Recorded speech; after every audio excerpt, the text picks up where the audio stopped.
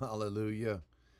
Father, great joy, great joy, great joy, great joy, great joy, great joy, great joy, great joy. Hallelujah. Great joy. Joy, joy, joy, joy, joy. I remember when I got saved, you'd go to churches and it seemed like sometimes that's all I'd hear is people say joy, joy, joy, joy. And then they'd say this, more, more, until the whole place was laughing hysterically. And when I say whole place, there's always going to be someone. I'm not going to laugh no matter what you tell me. Minister would crack a joke. People would accuse the ministers of laughing gas. I don't know why the Spirit drew me to this. To Proverbs 10:22, the blessing of the Lord, it maketh rich, and he adds no sorrow to it.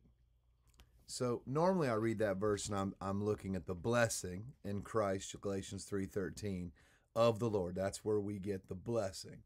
It's not just, oh, be blessed. It is a legitimate, the Holy Ghost came to put this upon you, and the Holy Spirit is the blessing. And in the Holy Spirit, you're made rich in all things. He maketh rich. The blessing of the Lord, it maketh rich, period. And he adds no sorrow to it because it's joy. Why? Because everywhere the Holy Ghost goes, there's joy. That was just along my way to 17:22. A merry heart, as a lot of you know, does good like a medicine, but a broken spirit drieth the bones. A merry heart does good like a medicine. So we carry on. Oh, interesting. It's not where we're going today, but it's where we're at right now. I don't know about you, but I gotta scroll. All right, I'm gonna do it. I'm gonna do it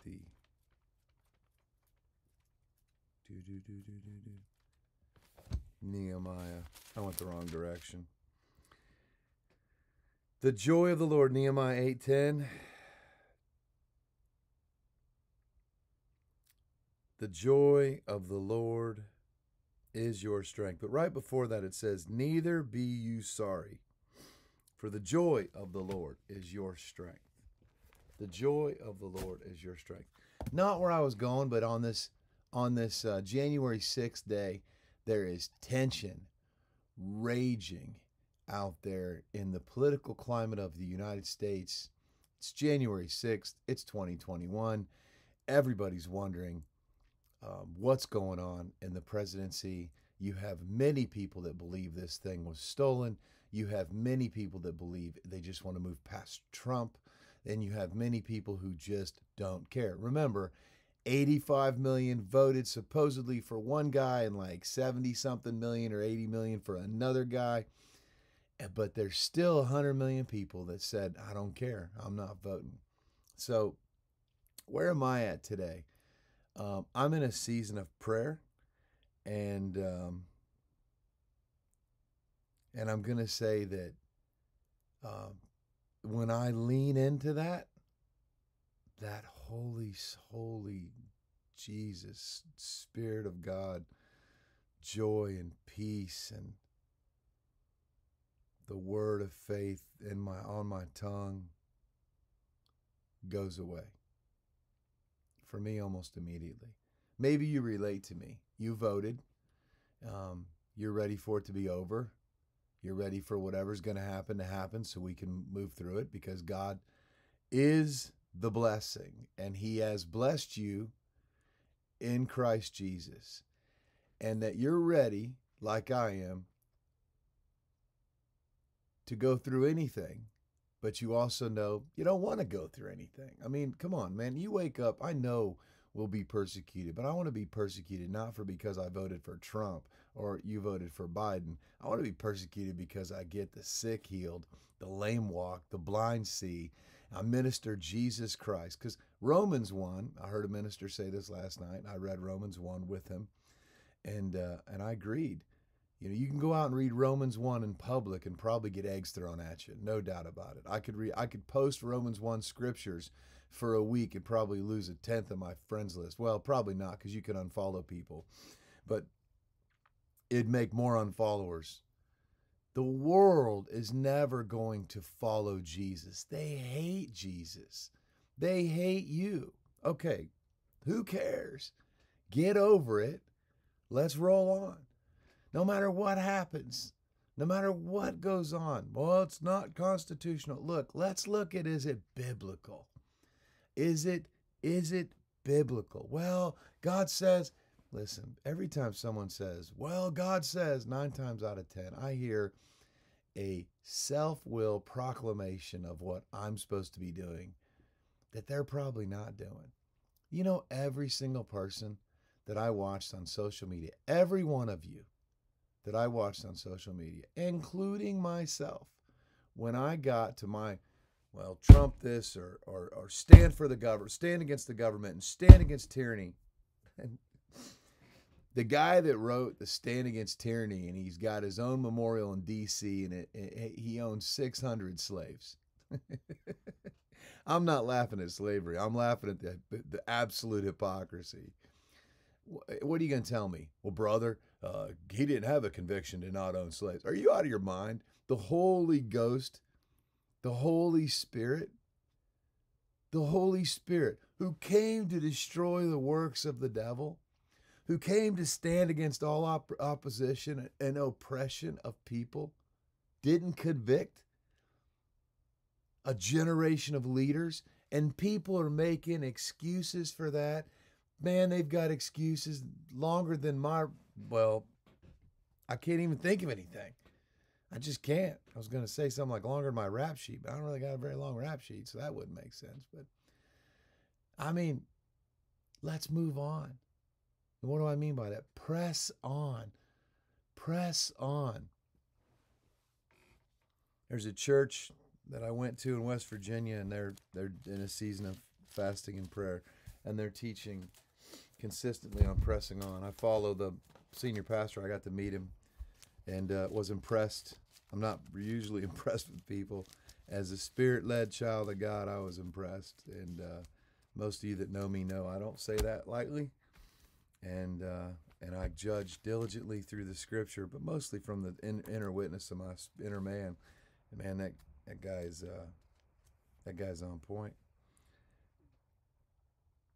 Brethren, I count not myself to have apprehended, but one thing, forgetting those things which are behind, and reaching forth unto those things which are before me,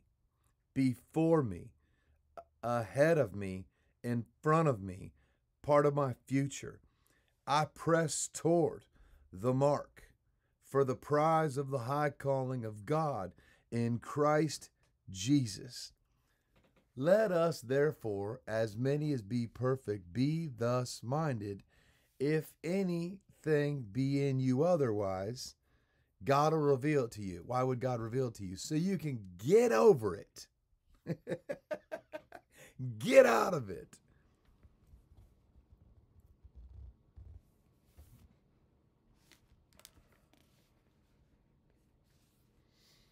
Press toward the mark for the prize of the high calling of God in Christ Jesus. I'm going to humor myself. You know, I've started studying in front of you sometimes many moons ago. And I see other people doing it. I know I didn't start it. I know the Holy Ghost did. But I also love seeing other people do it because it's humility to admit to people. Let me look this up real quick somewhere else and see what it says. When I see things link up that I do, that other ministers do, it tells me I'm in the right community. You understand?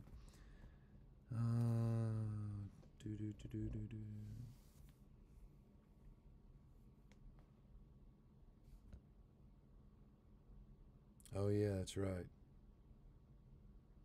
This one thing I do, forgetting those things which are behind and reaching forth unto those things which are before, I press toward the mark. I press toward the mark for the prize of the high calling of God in Christ Jesus. What I was looking up to see is Finis Dake. He says it's the heavenly calling, God calling me on high. I've always been convicted that it's an individual calling, that you might be called, and what you're called to, what your ministry is, what your focus is. Ultimately, it's the high calling, though, because he is right. It does say clearly in there, I count not myself to have apprehended but one thing. Now see, in the King James, they torched this verse because they put these squiggly words in there. And unlike many books that have squiggly writing, as a friend of mine and a mentor of mine says, squiggly writing in a lot of books means it's important. Squiggly writing in the Bible is added stuff that I personally believe once you start reading the Bible and taking, people make fun of me because I like to go to the Greek and the Hebrew and just see what that original word means. But I listened to Tiff Shuttlesworth talk about fasting yesterday, and he talked about the original word for fasting in the Hebrew means to just cover your mouth, to shut your mouth. And I thought, we teach fasting as so many other things, and you hear fasting, well, brother, you can go out and eat all this food and still be fasting. And it's like, no, the original intent of fasting was to shut your mouth. Imagine the original intent of the Daniel's fast. When Daniel started fasting, he didn't have a time frame. 3 weeks was the declaration because that's when the end result happened, but that wasn't the declaration from the beginning, the way I read that and the way I hear other ministers teach it. And so I know I'm not alone. I'm in good company.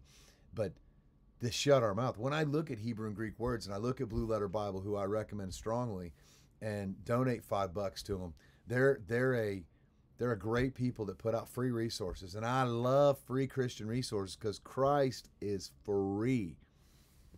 Well, it'll cost you everything. Listen, crack cost me everything. Bud Light cost me everything. Sexual sin, immorality cost me everything. Jesus Christ, I came to him broke, busted, disgusted, strung out, drunk myself to pieces, wasn't even 21 years old, and said, help, help. And he said, here you go. How's that like I'm giving him a gift? When people say, well, you had to give it your all. You think me giving him me is a gift to him? Now, for him, I understand today it was. He wanted that. He died for that. He shed his blood to purge sins off me, to make me holy, to give me a great life, but for me to be his. But at the time,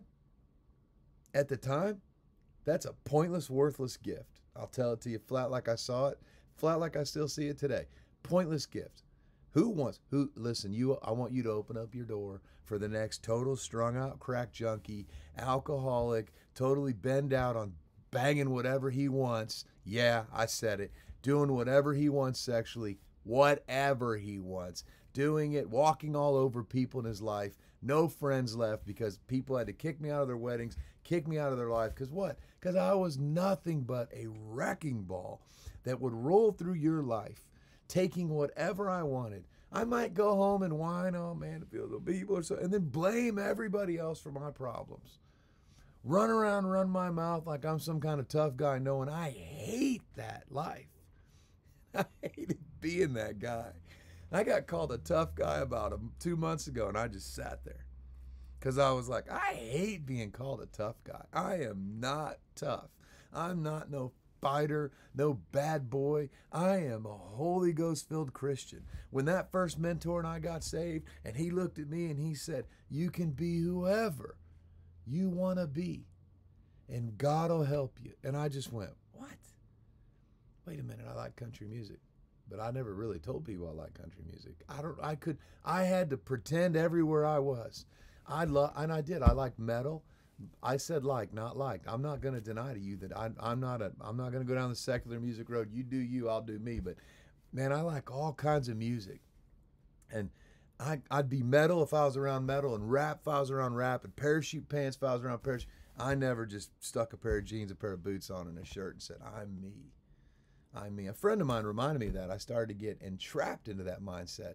He reminded me the other day.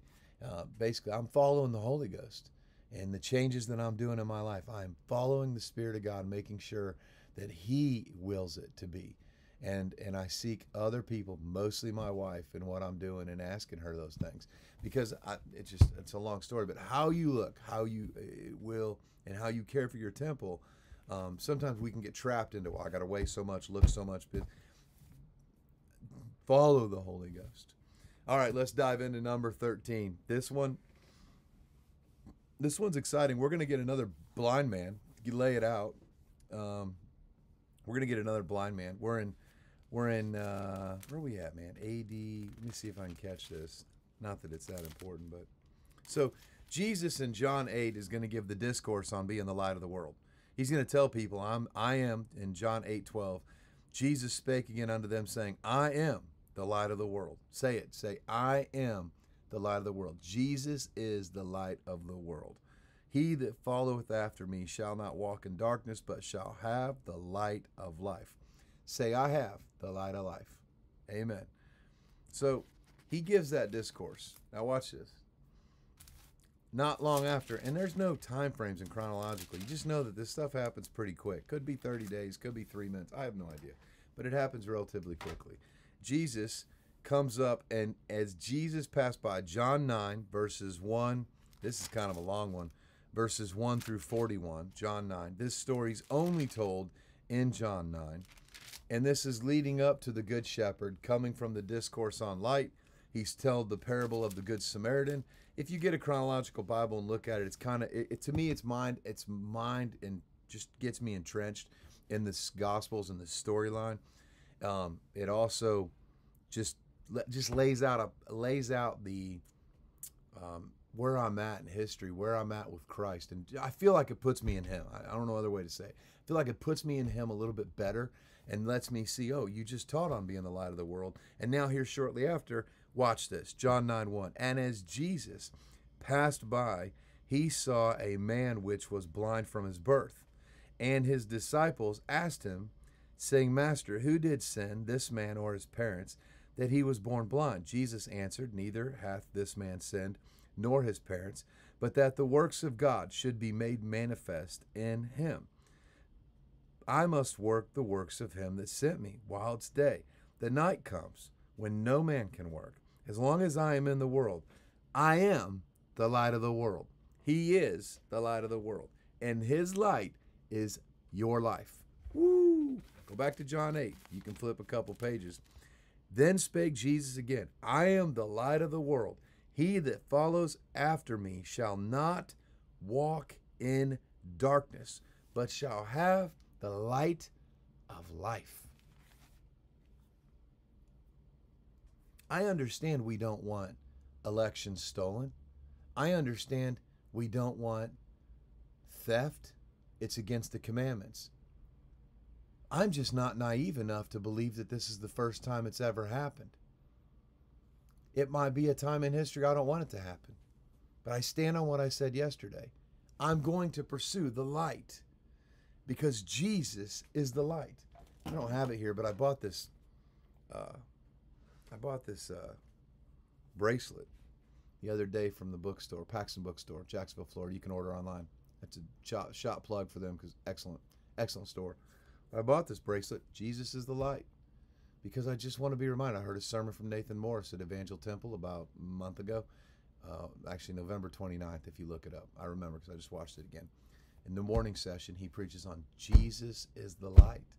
Best sermon on Jesus the light I've ever heard. Probably only sermon, 23 years I've ever heard. A lot of things are being preached right now by preachers and ministers and taught. Evangelists are shouting high from the rooftops right now, and they should. They haven't been quiet. Like, I don't want to act like they've been quiet. Many of the evangelists, they just haven't been I haven't seen them as much because what happened? Who steps to the forefront when the church gets quiet and starts to decrease?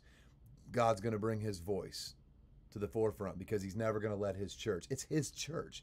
It's his church. It's not my church. It's not the pastor's church. The building is important because it houses the body, which is the church. So therefore, by proxy, it becomes part of the church. That's a fresh conviction for me because I've spoken very much about the fact that It's a building. You can have church in houses like they did. Well, the house was a building too.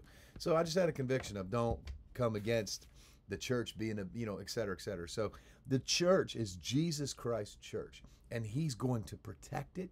He's going to prosper it. He's going to add to the number to it daily. And if it's starting to shrink back from what his will is, he's going to bring that voice up.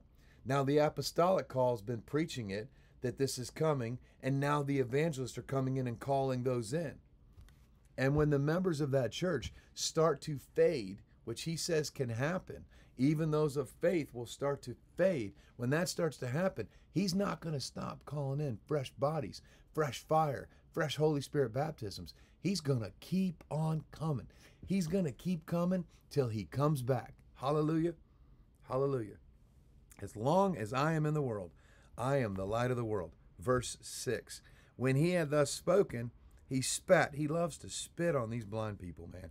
When he had thus spoken, he spat on the ground and made clay of the spittle, and then he anointed the eyes of the blind man with the clay. How many of you know that if Jesus takes dirt from the ground and breathes on it, the breath of life, and molds it in, he can make a man? Or if he grabs it and spits on it, he can make clay to anoint you with? I don't want to get lost in the method, although I think there's a message in the fact that he spits on two blind people and uses spit. There's a message there. It's just not today's. I'm not I don't have full revelation of it. Don't want to imply that I do. And he anointed the eyes of the blind man with the clay. Verse 7, and said unto him, go wash in the pool of Siloam, which is by interpretation sent. He went his way. That's where I got the inclination to start a message on that. He spits, grabs dirt, makes clay, anoints a man, sends him to a place called sent. Clay is the molding, which represents a man being molded. Spit, and then he anoints, and then sends. Man formed, clay, anoints, sends. You can tear into that all you want. Have some fun with it. The neighbors therefore, verse 8, the neighbors therefore, the neighbors therefore, the neighbors therefore, the neighbors therefore, the neighbors therefore, and they which before, and they which before, and they which before had seen him that was blind, said, is not this the guy that sat and begged? Some said that he is he. Others said, he's like him. Then the man said, I'm he. That's me. Therefore said they unto the blind man, the man that was blind, how were thine eyes opened? How were thine eyes opened? Remember, he said unto him, go wash in the pool of Siloam, which is by interpretation sent. He went his way, therefore, and washed and came seeing. I think when I sidebarred, I left the last half, the most important part of the verse, off.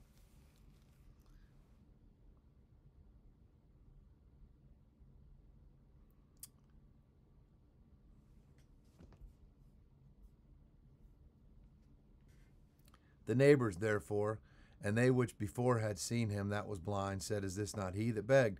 Some said, this is he. Others said, he is like him. But he said, I am he. Therefore said they unto him, how were thine eyes opened? He answered and said, a man that is called Jesus made clay and anointed mine eyes, and said unto me, go to the pool of Siloam and wash. And I went and washed, and I received sight. And I received sight. Then said they unto him, where is he? I'm going to stop there. The five things. The five things.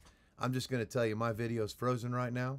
For some reason, when I use this format on iMovie from my FaceTime camera, it has frozen twice. I'm 24 minutes in, it looks like. I'm not stopping because of a frozen camera.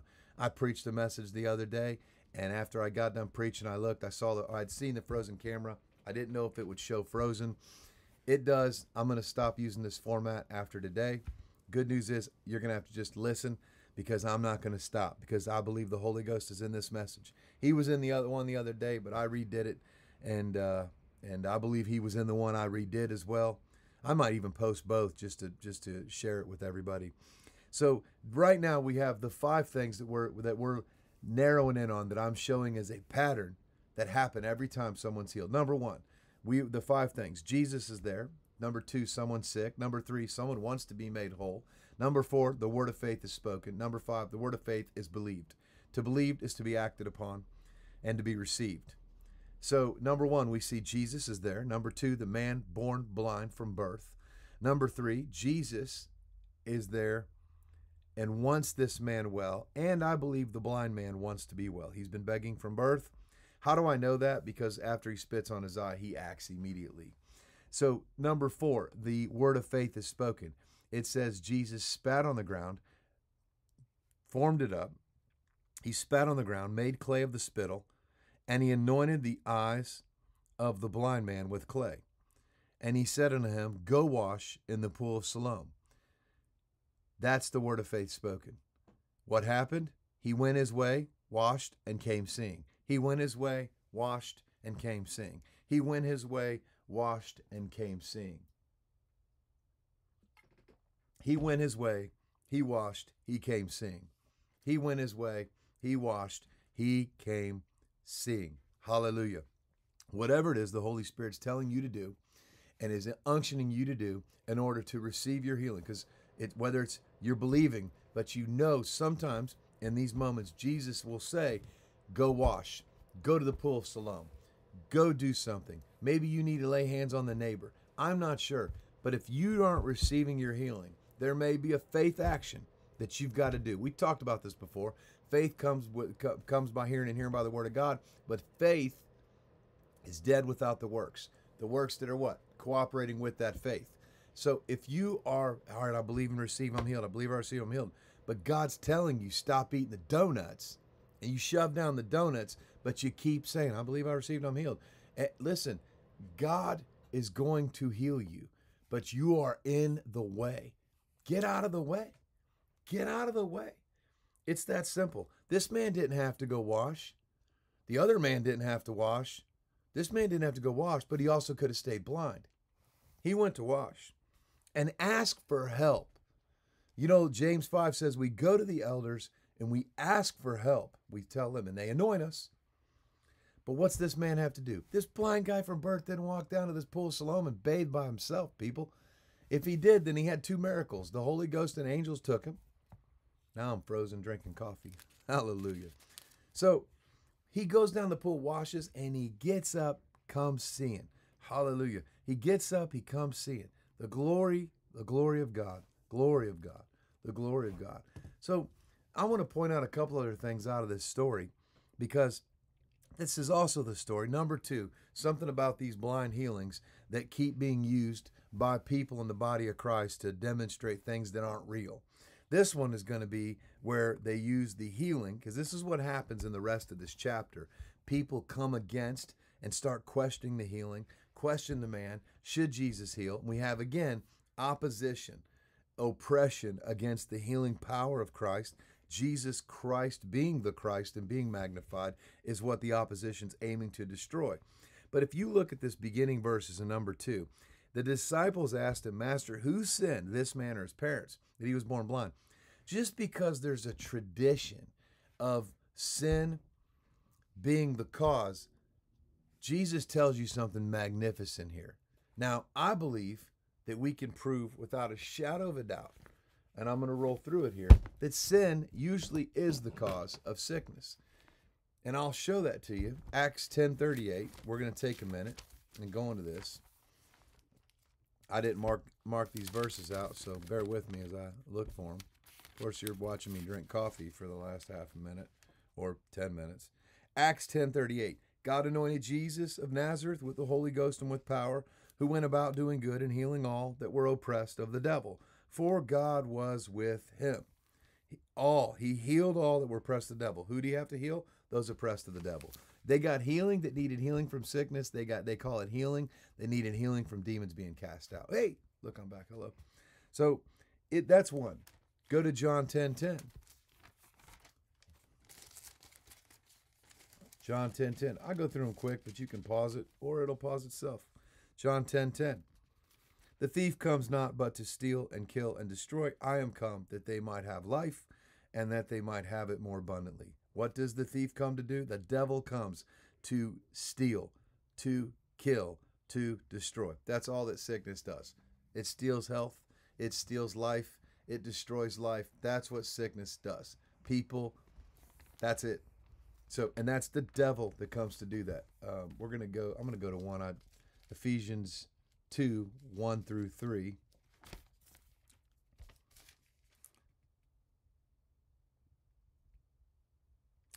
And you hath he quickened who were dead in his trespasses and sins. You were dead in your trespasses and sins. You were dead in your trespasses and sins, wherein in time past you walked according to the course of this world, according to the prince of the power of this air, the spirit that now works in the children of disobedience, among whom also we all had our conversation in times past. I'm going to sidebar. No, I'm not. Be quiet, Griff. Among whom also we had our conversation in times past in the lusts of our flesh, fulfilling the desires of the flesh and of the mind, and were by nature the children of wrath, even as others. Now it does say God rich in his mercy, but the point to me bringing this up is sickness, sin is the cause of all the bad things in our lives. Whether it's the sin originally and now our nature of sin, or whether it's just flat point that we're sinning, sin is the cause. That's why I'm hindering as much as I feel the Holy Spirit is letting me, and as gently as I can, but yet determined to hinder all of these sinful acts that I see in America that have become, I've accepted because I've turned on their TV shows, I've let their language, I've let their sexual morality, I've befriended them, and they're not getting saved. I've befriended them, and I talked about this yesterday, being friends with someone for 20 years, but they don't get saved, but they continue to be homosexual. I understand I might not be called to change everybody's life, but if I'm not bearing witness and you're comfortable around me, I'm sorry, but that's a fault for me. I'm not to condemn you. I'm to raise up Jesus and praise him. I'm to let him be the light, but I am to be in him the light, and that light shine like a city on a hill, preaching refuge and preaching that it's sin and preaching that, hey, when these people, that's why a lot of these folks, they have looked in this time, in this season, and they have found reasons now that I've said, look, I've stayed quiet trying to do the love your neighbor approach, and it's not work. And I said, I felt the Holy Spirit conviction. If these people die and go to hell, you're guilty because they're going to heard your, I love you. I'm your friend and we can laugh and joke on Facebook. But have you ever told them, I love you, but what you're living is going to take you to hell? And the answer is yes, I have. Every one of them. Yes, I have. And they know it. And they know it when they see me. And they know it when they know me. I just don't walk up to them every time I see them. I will still hug them. I will still love them. I will still be nice to them. But they have to know this is, hey, look, well, I'm a family member to many of them. That he believes, he's one of the more religious guys. He believes that I'm going to go to hell for my sexual behavior. Yes, I do. Your sexual behavior is your God, and that's it. And that's exactly what it says in Romans 1. You will burn for that behavior, and for eternity and torturous eternity. And I don't want that for you. I've never been one of those guys, ever. I want to help the lost. I want to disciple people. I've never been one that's like, we got to get these people saved. I've always wanted them to get born again. But I've always seen people get them saved and then leave them hanging and not teach them, and they go back, and they go back, and they go back. And I really want to quote this John G. Lake thing, but I don't have the quote notation. But it's been said that John G. Lake, and you can look this up for yourself, but it's been said that John G. Lake was a big fan of the healing tents and the revivals and things they did. But he's a big fan. He had all these little, I don't know what they called them, I forget, houses of healing or whatever they were called, where people went, and he said they'd come one week and they'd get a little better, and the next week get a little better. And he almost preferred those versus the miracles of healing. Actually, I think he said he did prefer them, is what I remember, because people kept coming back and getting fed the word of faith. And by getting the word of faith, they would have this great faith, and they would handle any healing situation in their life. And then the people who got the miracles tended to not go to the word of God as much. So it's like, I want to get people saved, hear my heart, but I always want to teach them. That's my heart, is I want to teach them the word of faith so they can stay there. They don't have to call Griff and say, hey, our pastor, I I hear it in my church all the time. I hear my pastor say it from the pulpit. Many pastors say it from the pulpit. But they talk about the church that they're available to them. They're pastors' hearts. They want to be. A lot of pastors aren't available for their people, but they're not real pastors. But that's another story. A pastor that's available to his sheep, and the shepherd that's shepherding his sheep is going to be available to him no matter what. But he shouldn't have to get calls every time. A post on Facebook every time. Oh my God, I need prayer again. You need prayer because you don't have any faith. And you think prayer is going to give you faith. And prayer does not give you faith. Getting in the Word of God gives you faith. I saw somebody post up yesterday, an Instagram spot, where the man said, our awareness of the goodness of God is you're never going to have more faith than you have an awareness of the goodness of God. That sounds so cute, but it's such bullcrap. It's such new age. My awareness of God's goodness is going to grow from my faith. So I hear what he's saying in reverse, but preach it the way the Word of God is. This world and all this snappy talk, I've done it. For years I did it. That's why I hate it. Come on now, you know me, I'm going to tell you the truth. I hate it because I did it for years. I want this snappy little one-liner, get all my likes and all my stuff, and maybe I'll reach somebody. You're not reaching anybody because it might be the right and the truth, but it's twisted upside down, and a lot of people are going to have to do what I did and sit there and go, what's he talking about? And more people are going to look at it and go, all right, unfollow this fool. In reality, he's a great man of God, but all of them are caught. Now, they're California boys, so maybe out in Cali, that's the way they reach people best. I don't know. I don't buy it. I just want to see the gospel preached, and I'm not condemning him. I said honestly to you, if you listen to me, that I don't like it. I hate it for me. Now, they may be reaching millions, and actually that man is reaching millions. So God bless him and what he's doing if the Holy Ghost led him to write that. Me, I read that and I go, no, it's time for me to cut all that out of my life and just put the pureness up. I don't want any distortion. Yes, the goodness of God is a wonderful thing. Yes, the goodness of God is wonderful. It's not part of my foundation and faith, and that's where I teach from. I teach from the basics. My mentor tells me, you don't leave, the man discipling me, and you don't leave the fundamentals, you don't have to go back to them. Well, I got to get back to the basics, man. I fell off the deal again. No, don't leave the basics. Don't leave the fundamentals. You don't have to go back to them. And Kenneth Copeland teaches all the time. You know what a golfer is that's in the pros? Someone who's mastered the fundamentals. That's why I don't like all that. Then look, that's why I didn't say the minister's name. I love him and I follow him. I didn't unfollow him. I love him and I follow him. I have a personal conviction against those. My wife will tell you I hate those one-liners. She'll post them and I'll be like, I'll comment underneath there. And then I listen to the Holy Spirit say, that's your wife. She can post what she wants. Shut up. But that's another story. This number 13, he goes to the pool. He gets his healing. He comes back. Now, in closing, this closing might take a minute.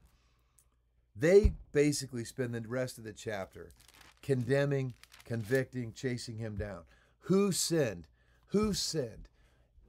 The answer to who sinned, you or your folks, everybody says, well, it's sin that causes sickness. I just laid that out for you as clearly as it can be laid out for you, that your sin will produce destruction. 1 John 3:8, he that committeth sin is of the devil, for the devil sins from the beginning. For this purpose the Son of God was manifested, that he destroy the works of the devil. Hallelujah. If you sin, you're of the devil. Jesus came to destroy the works of the devil. I don't want to be lined up with someone Jesus came to destroy. I just don't. I believe Jesus Christ is the most powerful, all powerful. And I don't want to be an enemy. And you're an enemy of God when you're friends with the world. And I just don't want to be friends with the world anymore. I don't want to be an enemy of God. I don't want to be friends with the world. I don't want to be associates with the world. I live in this world. I know people say, I live in this world. I love this world. Look, I'm in this world. I'm going to love the world because Jesus Christ loved the world. And he put the love of the world in me.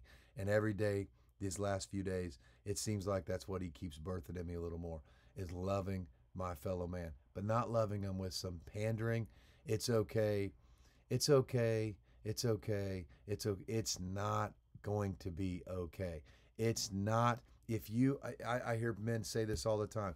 God's got you. It's going to be okay. It's not going to be okay if God does not have you.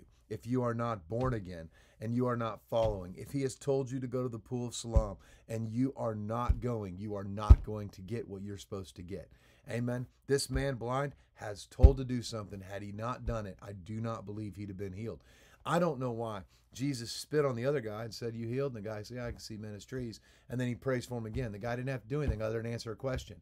Many other people, Peter's mother-in-law, the man with the withered hand, had to answer questions, had to go to Jesus. That basic. This guy, though, gets told, go to the pool. I don't know why. I don't know why he had to go to the pool, but he did. I got theories, but I like the way Fenton Stake put it in his notes. If you read them, he basically says, don't let no man's theories become doctrine in Scripture, because they're just my theories. I love the tie-in between men, clay, anointing, and scent. I love that. I love that. Because what happens to him right afterwards? He goes out and preaches the gospel. He goes out, and this takes a minute to read. It was the Sabbath day when Jesus, verse 14. Actually, go back up to 12. Then said they unto him, where is he? He said, I don't know. Actually, verse 11. I know, I'm jumping around. He answered and said, a man that was called Jesus made clay, anointed me, and I can see. Told me to go to the pool of Siloam and wash. And I went, and I washed, and I received sight. Then said they unto him, where is he? He said, I know not. They brought to the Pharisees him that was blind. And it was the Sabbath day when Jesus made the clay. Your Savior loves to rock the boat. Now, mind you, people use these verses to justify rebellious behavior. Anybody out there right now trying to declare rebellion and rebellious behavior and not abiding by the simple requests of men that are not impeding on what God said for you to do in that moment. Mind you, we're not under the law, so be led by the Spirit. What do I mean? You walk into a store that has signs up and you don't want to wear a mask or whatever have you, and the Holy Spirit, I get convicted by the Holy Spirit when I walked in. I'm not wearing a mask today. I read it on Facebook. I'll make a stand for righteousness. You want to stand for righteousness? Stand outside the store without a mask, a bottle of oil, and a gospel script, and get everybody saved. That's standing for righteousness. Not wearing a mask or wearing a mask to me is like, really, that's the hill you want to die on and call yourself like, oh, I'm going to go for Jesus and I'm going to fight the mask war. Man, I'm glad you are. God bless your heart. Send the anointing with them. You want to fight the mask war? Get as many people as possible saved. Because if you think this is the last garment they're going to ask you to put on that you don't want to wear in this world, well, no matter what country you're in, heading towards the day of his coming back, well, you're in for a rude awakening. Because once they start the wars and rumors of wars, which I don't think are fully manifest, once the plagues come, and you better pray that the people that believe in the rapture are right, because we don't want to be anywhere near all that. I digress. And it was the Sabbath day when Jesus made the clay, because he already proved to him that he was Lord of the Sabbath. And what did they do when he was Lord? They went away and wanted to kill him, but they sure didn't stop him, because they can't. That's why I love this minister I'm listening to now, a couple of them. It's not just about you going out in rebellion. Understand, go out, if you're going to rebel, technically you're not in rebellion if you're being led by the Spirit of God. The people I see commenting and posting on social media, their rebellion, are bullcrap sissies who are doing nothing but posting it and condemning their neighbor while they sit on the couch and get fat during a pandemic. I'm not interested in that. Why are they getting fat? Because nobody's getting saved, nobody's getting set free, nobody's getting born again. They're not even going to their church. If their church is open and it's taking 50 registrants, instead of being one of those 50 and walking in and kneeling down and begging God to blow the place open and change the pastor's heart and let this thing come wide open, and they're fasting and praying and seeking it, they're home posting. Because that's what we've turned into. Church condemning church, men condemning men. Yes, I am judging them right now. I am casting out. Why? Because they're not following the Spirit. The Spirit of God is not home posting on Facebook when the world is out there dying. You look out the world and say everybody needs to take their mask off. I say let them all keep masks on, put all their tutu crap on, but get them saved. Get them born again. Get them filled with the Holy Ghost. And I've already told you in many videos, I've repented for not having this passion, this burning sensation, always a weird way to word it, burning desire to see these people changed. I've had it to teach them. But now I got it. I just want to see them get saved. Get them started in that.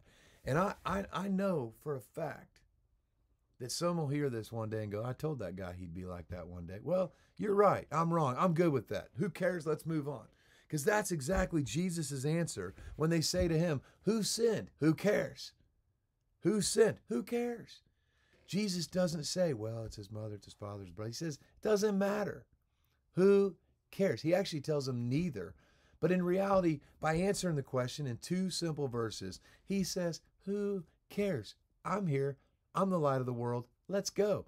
Hey, man, who really caused this thing with the masks and all this pandemic? And is it the Wuhan? Is it China? Who's the root cause of why America's in the state it's in? Who cares?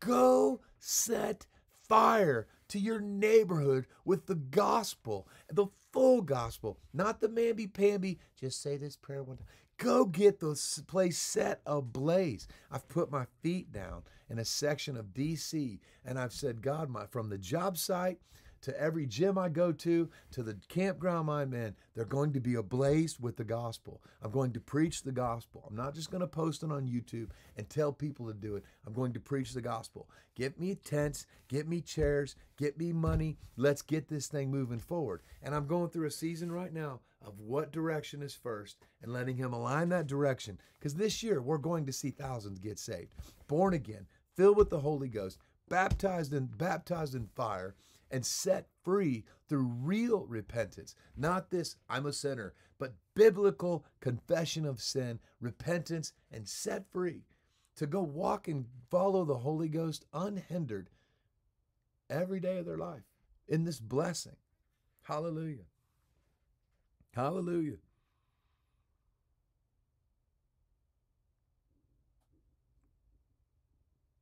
Then again, the Pharisees, verse 15, then again the Pharisees also asked him how he had received his sight. And he said unto them, he put a clay upon my eyes, and I washed, and I see.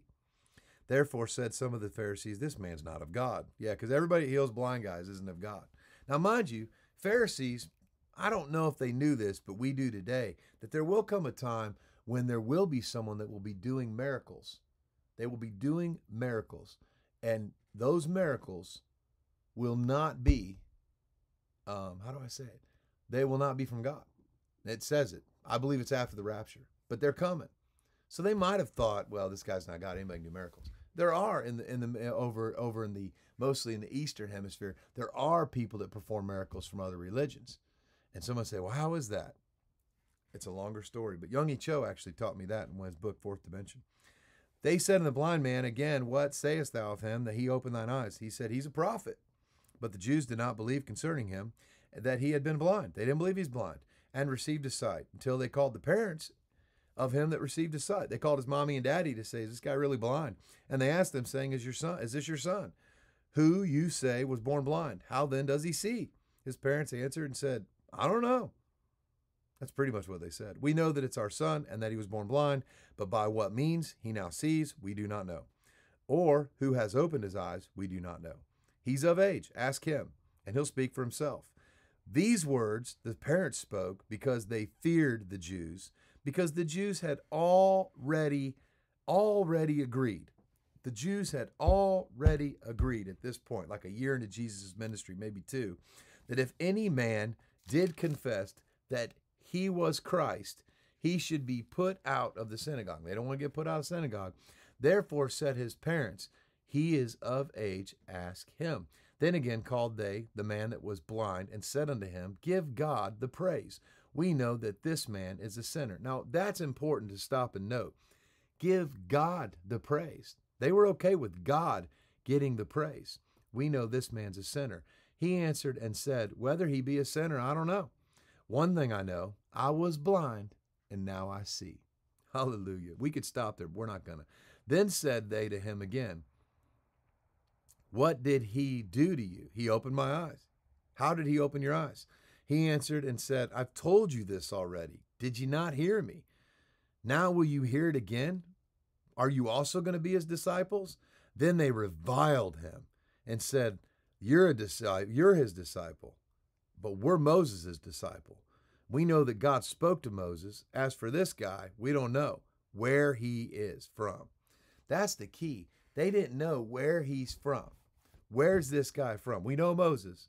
The man answered and said unto them, why herein is a marvelous thing, that you know not from where he is, and yet he has opened my eyes. You don't know. I'm going to read this in the NLT because, well, I would if I had the NLT. Oh, yeah, I do.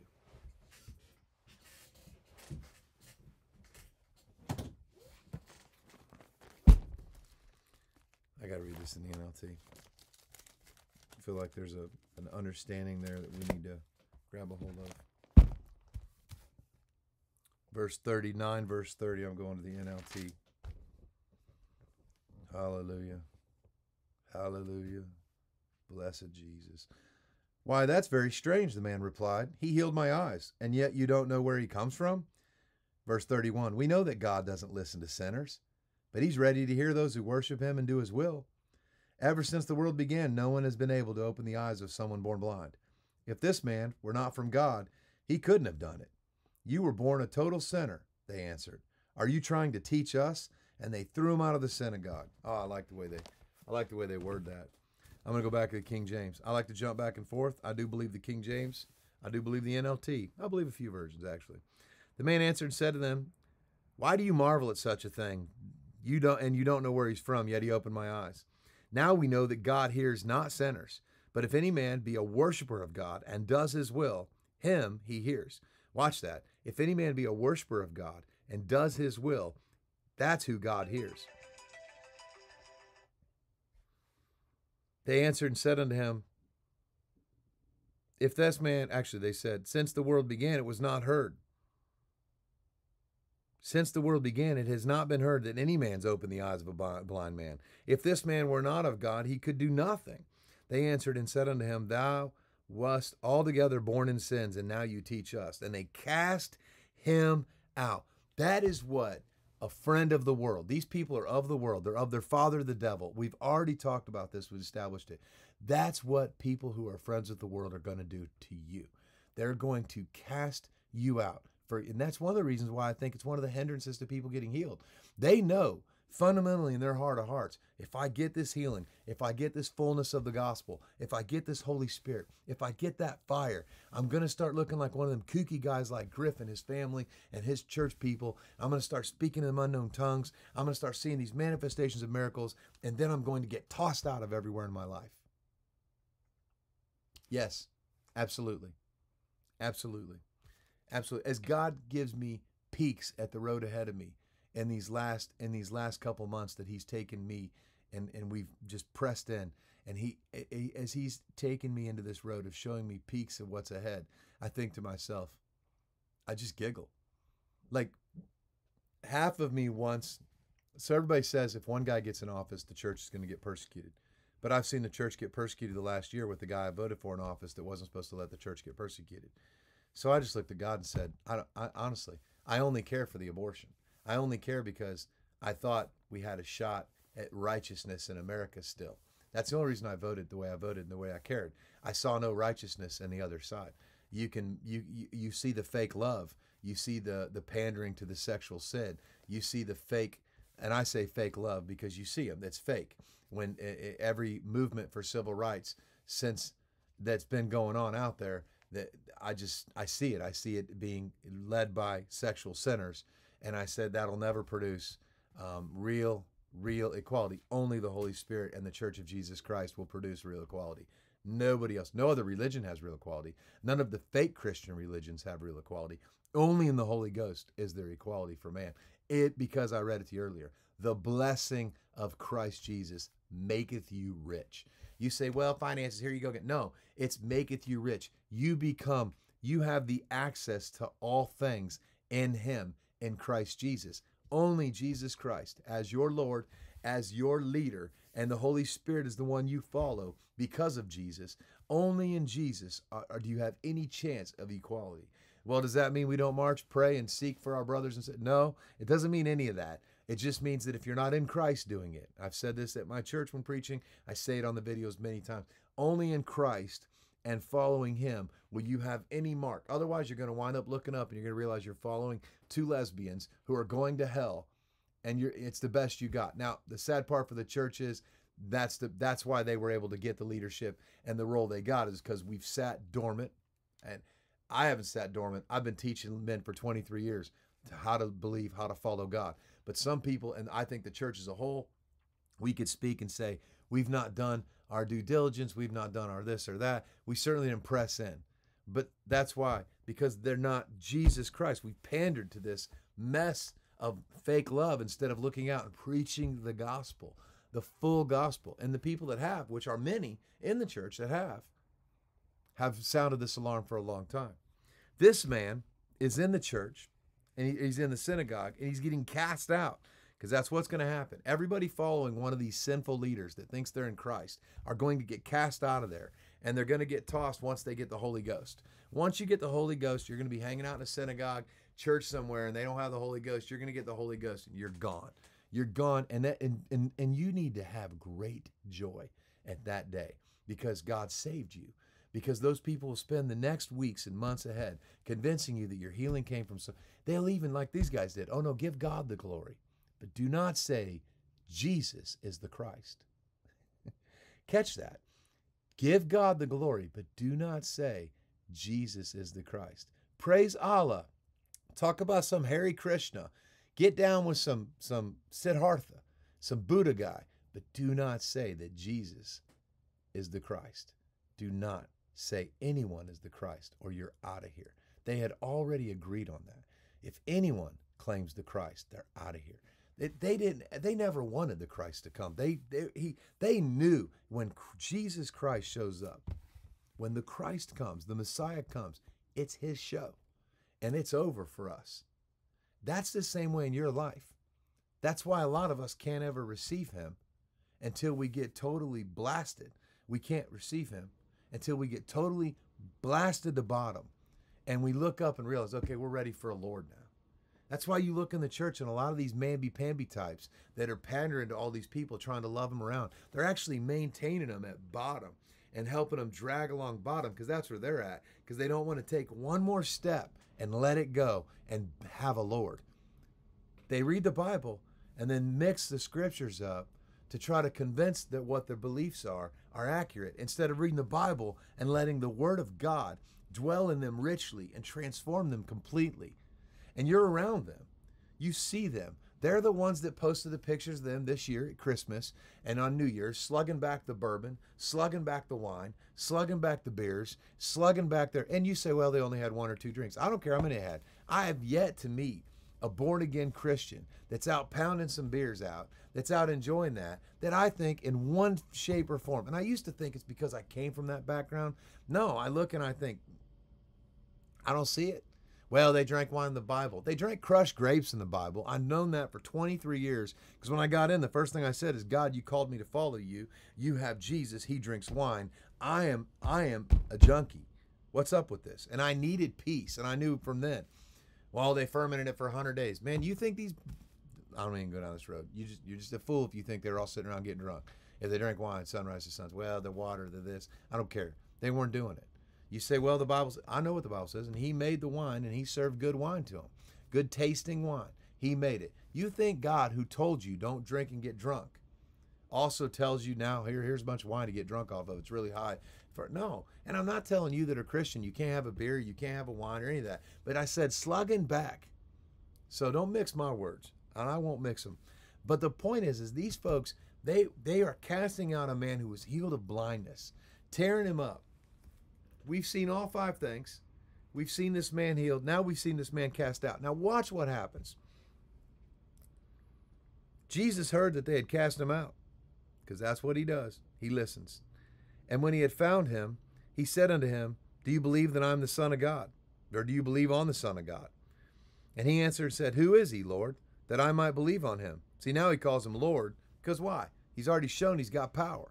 Same reason why Paul, when he got knocked off his high horse, said, Lord. Why? Because he recognized that this guy was more powerful than him. Now, I can't use the term he was a power greater than him, because people will say, oh, you're talking about higher powers, and the church gets all crankly about it. But he had the Lord, and he calls him Lord because he goes, okay, I just got now. And then that day and era, that's what you said. When someone showed they had power greater than you said, Lord. I mean, that's what we say today.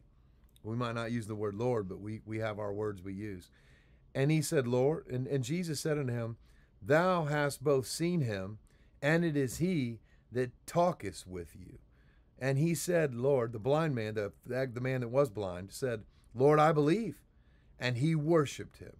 And Jesus said, for judgment I come unto this world, that they which see not will see, and that they which see might be blind. Woo. And some of the Pharisees which were with him heard these words, and said unto him, are we blind also? And Jesus said unto them, if you were blind, you should have no sin. Now, that's an interesting phrase. But now you say, we see, therefore your sin remains. They did not believe. Don't read into that about sin and blindness. I already taught you about that. They did not believe. And if you do not believe, you are blind already. A lot of Bibles headline, if you look at it, they'll headline that section of Scripture and call it spiritual blindness. I'm pretty sure I just saw it in one of mine, but they'll headline that section of Scripture and call it spiritual blindness.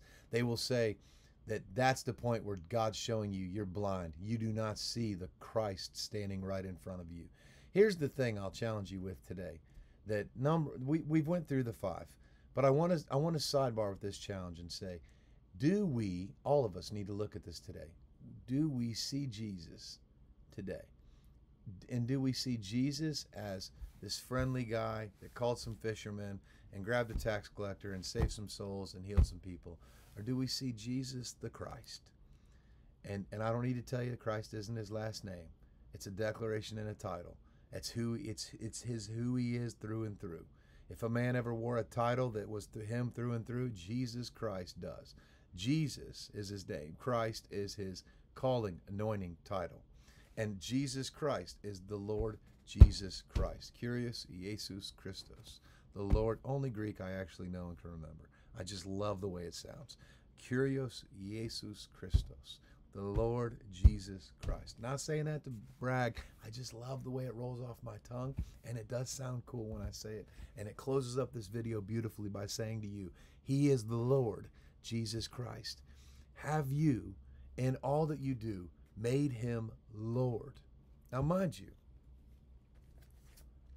roll with me to Romans. And I'm honestly going to close with this. Actually, I'm not in any hurry to close. My alarm did go off saying it's time to go to work. Good news is they don't mind what schedule I keep. And I've got a busy day today. It's going to be a great one. Romans 10. The word is near thee. Actually, Romans 10, verse 8. The word is near thee. The word is near thee. The word is near thee. In thy mouth and in thy heart. That is the word of faith, which we preach. Hallelujah. That if you confess with the mouth the Lord Jesus and believe in your heart that God raised him, the Lord Jesus, from the dead, you shall be saved. So have you done that today? Confess the Lord Jesus. Lord Jesus, I believe in my heart that you were raised from the dead. Thank you. God, show me, search my heart. Even though I've been saved 25 years and born of your Spirit for 23, I thank you that you, sir,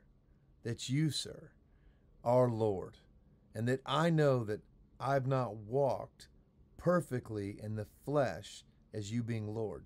There's always an area you can search my heart and help me move a little bit more, press in a little bit deeper, go towards the high call. It's not about necessarily having sin I need to repent, but search my heart and show me that, if there are any.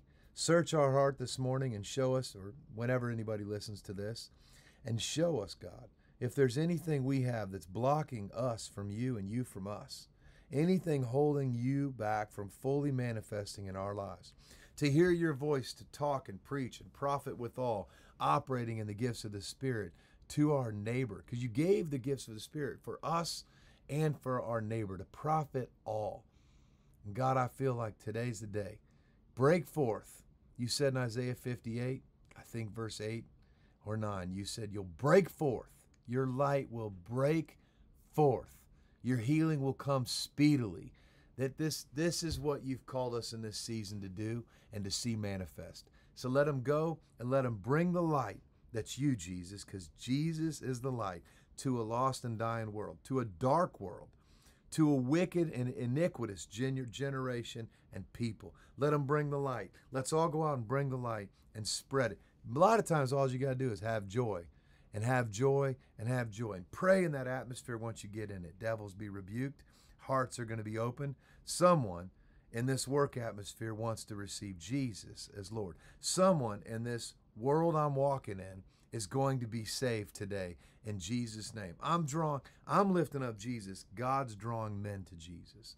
Jesus is Lord. I love you. He is the Christ. Have a great day. God bless you.